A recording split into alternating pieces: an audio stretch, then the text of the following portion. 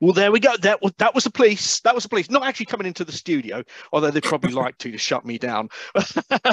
But one of my all-time favourite drummers as well, and probably Richard, who's on Zoom with us at the moment, Richard Colburn, probably one of his favourite drummers as well. Is he up there for you then?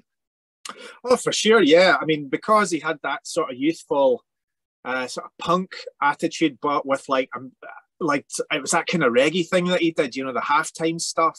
Oh, just yeah. he kind of played in a kind of different way to most drummers doing that type of thing around then. You know, he had definitely his own signature.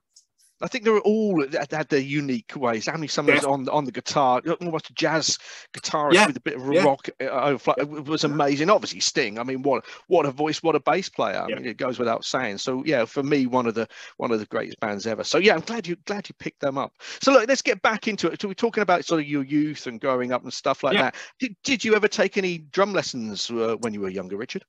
I did, yeah, like formally, probably at school for a little bit. And, you know, my family being quite prominent in Perth as musicians, I kind of knew a lot of the drum teachers because they played with my grandfather because he had a big accordion orchestra and they would play weddings up and down the length of the country.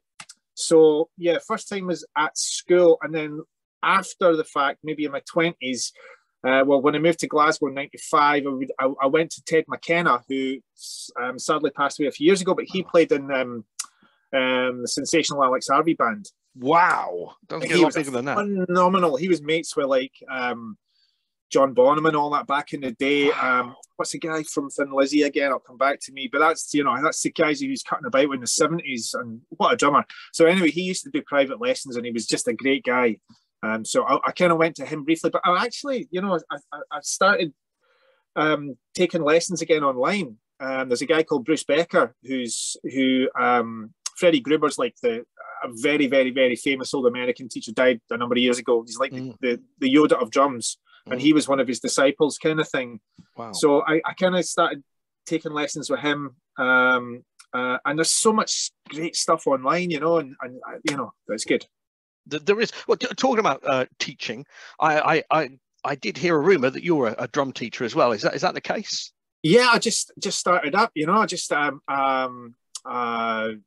through mydrumlessons.co.uk, who are fantastic. So I have a drum room which I'm sitting in now in our studio, and I thought, well, I've got all this experience and know-how and doing different things over the years, whether it be live and studio and so on and so forth. I might, it'd be great to get into teaching. So yeah, that's what I've kind of starting to do now. So I do lessons face-to-face. I'm about to start to do online lessons if anybody's interested at all. The address is mydrumlessons.co.uk/Richard Colburn. That's COLBURN. Okay, so let me just get that again. So my drum, DRUM lessons, LESSONS. .co.uk, because we're in the UK, /Richard Colburn. Yeah, that's the very one. Fantastic stuff. Fantastic stuff. If you go to the main site for mydrumlessons.co.uk, there's a lot of information on that there, and you can start moving forward.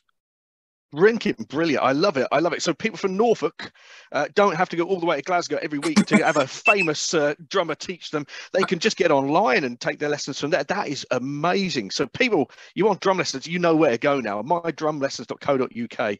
Just get yourself on there. That's fantastic stuff. When it comes, let's get back into the other things. Kit wise, what do you use? What gear have you got? Well, do you know what? I used to have quite a few kits. I've only got 2 kits at the moment. The main kit I'm using just now is one called, as I look at it, it's a Modern Drum Shop of New York City, which I bought this in about 1997 in Manhattan. It's a really famous old drum maker. I forget his name off the top of my head, but anyway, as I normally forget things. But he used to build a lot of jazz kits for a lot of jazz drummers. Bernard Purdie had a few of those.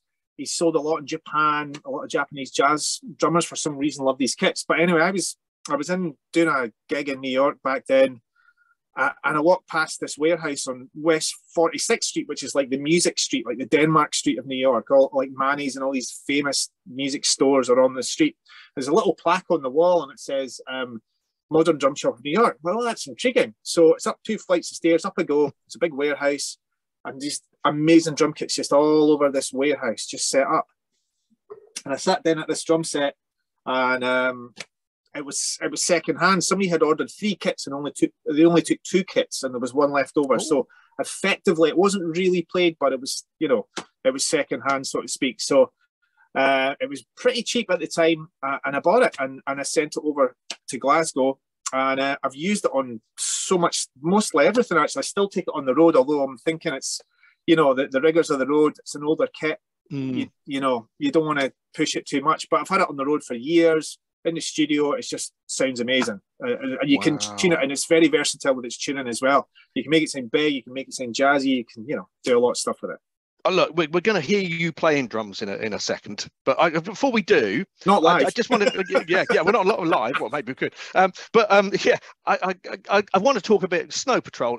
You know, one of the biggest bands, and you know, especially chasing cars and stuff. Like everyone knows about that. But I know you had a lot to do with them in the earlier days, even before they were called Snow Patrol. So how did you get the gig? Well, basically, they were on the same record label as us. We signed to a small indie label called Jeepster, and I think it was 1996 or thereabouts. And Snow Patrol were called at the time Shrug, and then they changed the name to Polar Bear. Polar Bear, yeah, who were already on Jeepster. So we joined, and they're from Belfast. So we kind of signed up to the label, and they didn't have a drummer at the time. Oh. So I kind of, you know, because they were label mates, became friends with them and said, listen, would you mind helping us out by playing drums just now until we can get another drummer? Because we didn't really tour very much at the beginning, so I had plenty of time. So that's how I kind of got to know them, and that's how I got to play with them. So yeah, things went from south to south. We're like brothers, you know, just like the very, very close friends. So I played on their first single as Polar Bear, but then, as luck would have it, another band in America were called Polar Bear who had bigger lawyers. Oh, no. Etc. So, but it kind of worked out because then they changed the name to Snow Patrol and things went okay. Didn't it? So we'll talk a bit more about that in a minute. But as Polar Bear, I believe they had a single out called Starfighter Pilot. Is that right? Yes, that's right. That's one you played on? Yeah. Well, I'll tell you what, let's have a listen to that now and we'll come back after this.